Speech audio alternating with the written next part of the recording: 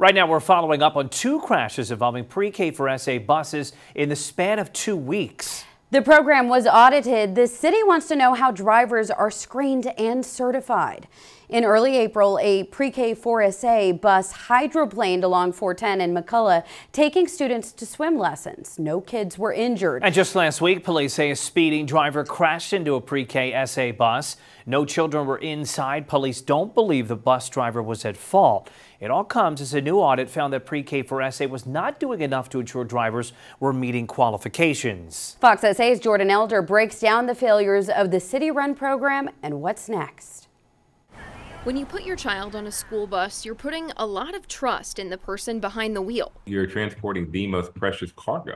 But a new city audit found that pre-K for SA didn't have adequate measures in place to make sure bus drivers met qualifications. In the sample of 15 bus drivers officials looked at, they got a spreadsheet saying background checks had been passed, but they couldn't get access to the checks themselves. Officials also found that one substitute bus driver did not have a valid commercial driver's license on file.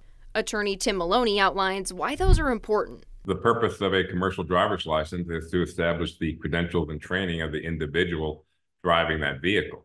I cannot imagine a more important job that requires a CDL than driving school children around in the mornings and in the afternoons. Auditors write, quote, pre-K for SA students' safety may be put at risk if unqualified bus drivers are engaged. Councilwoman Phyllis Villagran chairs the audit committee and says this investigation brought up valid points. I think we need to see and make sure that our kids are being transported correctly and carefully. The good news is pre-K for SA has accepted all of the auditor's recommendations. They'll now use the city's HR department to screen their drivers and track their qualifications. What are the benefits of partnering with the city's HR department to do that? Our HR department does a really good job of vetting, and it can take a while, so I think that that's going to be a plus for them.